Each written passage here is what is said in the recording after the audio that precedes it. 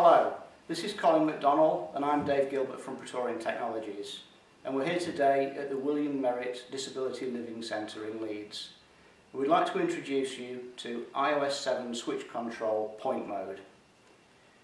Colin is a single switch user. He has it mounted to his headrest here, and he also uses an iPhone. And he doesn't use step mode as most people do in iOS7 switch control. Instead he uses point mode. And what we'd like to do today is to show you how to set it up and also how you can use it so that you can make your own choice as to which suits you the best.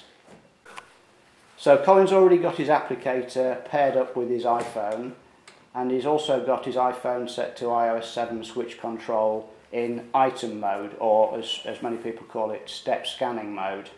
And Colin, if you can just hit your switch, then you'll see it start to scan in the normal way.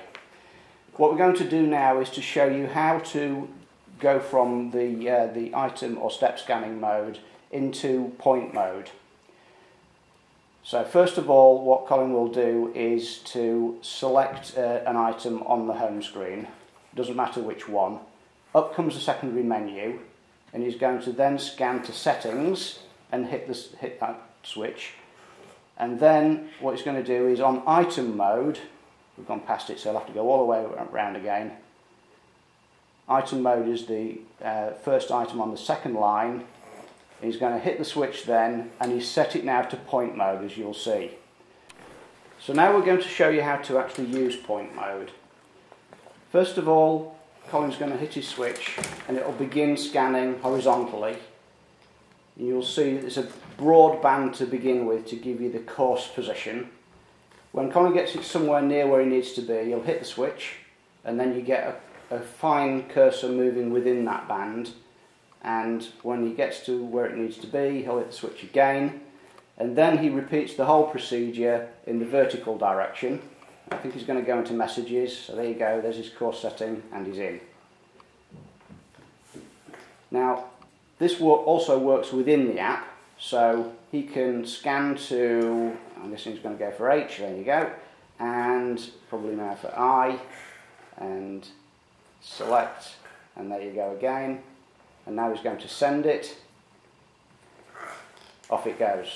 Okay, now see how quick that was, and if you, by comparison with step scanning, he did that very much faster than you would ever achieve in step scanning.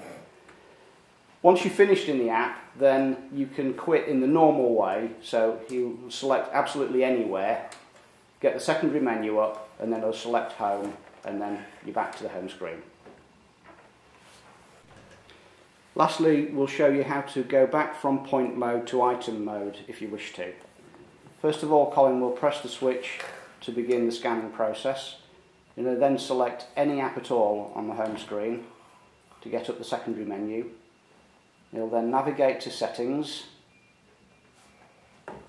and click, and then second line, first item, point mode, click again, and it will go back to item mode. You can then go back to the home screen and it's back to item mode, which is familiar to most people. And there you go.